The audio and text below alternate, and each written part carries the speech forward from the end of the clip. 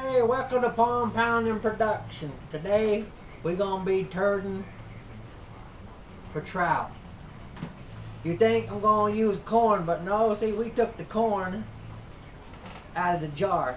Oops, got secretary clean that up. What we do is we take the turd and we dip it in the corn juice. After it dips in the corn juice, we let it dry out. If you put the corn on the turd, you don't catch a trout. Then you is crapping for carp, and that's a whole new segment. Today, we're taking you out to a trout field, but I can't film nothing. This is private property and I don't want to get in trouble with the police. So I'll show you some pictures, and then I'm going to show you how we cook our trout. Like I said, you take your turd and you dip it in the corn juice. Don't put the corn with it. That's for carp. One more time. Easy. Take the turd,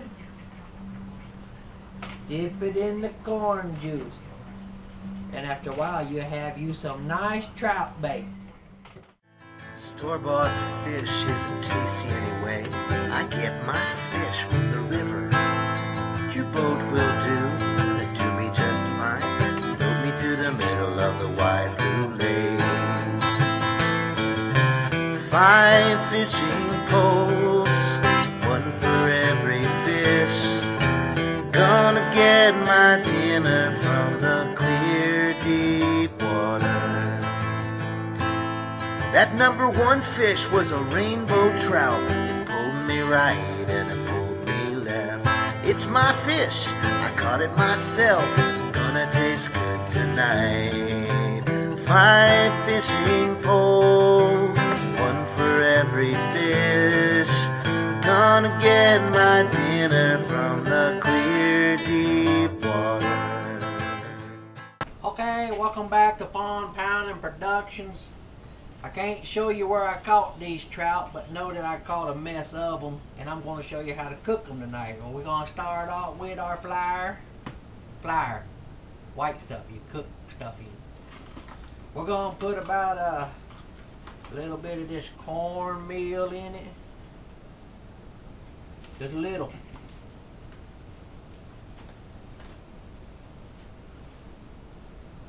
A teaspoon of this, it's Mexican stuff. For trout, they don't speak English. And just because it's Mexican, we throw us about a teaspoon of cayenne pepper. You know they like it hot. And our secret ingredient, all I know is Lowry's. And then we're gonna mix it all up. We usually soak our fish in buttermilk, but I ain't got buttermilk. So today, wow, that's hot. I made me some buttermilk.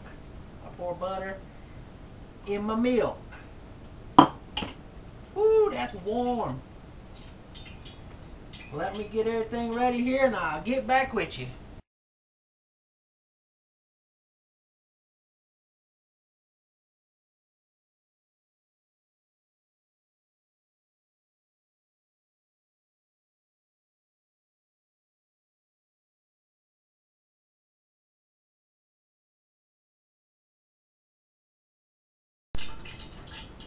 Now that we've let this trout sit in our buttermilk for a little bit, we're going to flour her up nice and pretty. Get it ready for the fry pan. You can do this out of the campsite, but where I was at fishing, I don't think they'd like me making a fire. You'll see, I'll show you some pictures.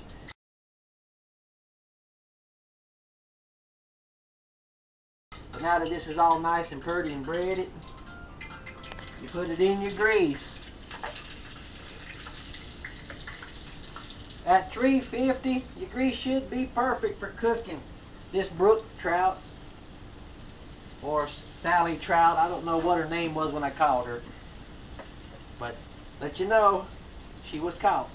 And When I'm done here, I'll get back with you and show you what it all looks like. Turdin for trout. Do you folks like coffee? Real coffee from the hills of Colombia. The Dunkin' Hills over you. From 1,000 times. We love Turdin for trout. It tastes good. Man, this trout sure is good. Damn, when can we get some more? I tell you, son, we'll get some more when the goose poop factory starts producing again. I'm sorry, people, but our geese have laid down for the winter. See you again next summer. Hey, welcome back to Pond Pounding Production. Today we're showing you how to cook some fish. Most likely the trout that we caught earlier. Let me check on this fish here. Don't let the looks fool you. This is actually trout.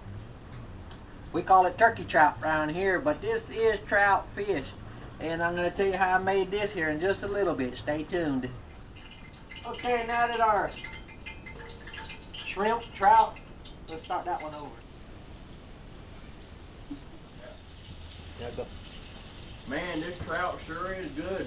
When can we catch some more? Son, we'll catch some more when our, lift it up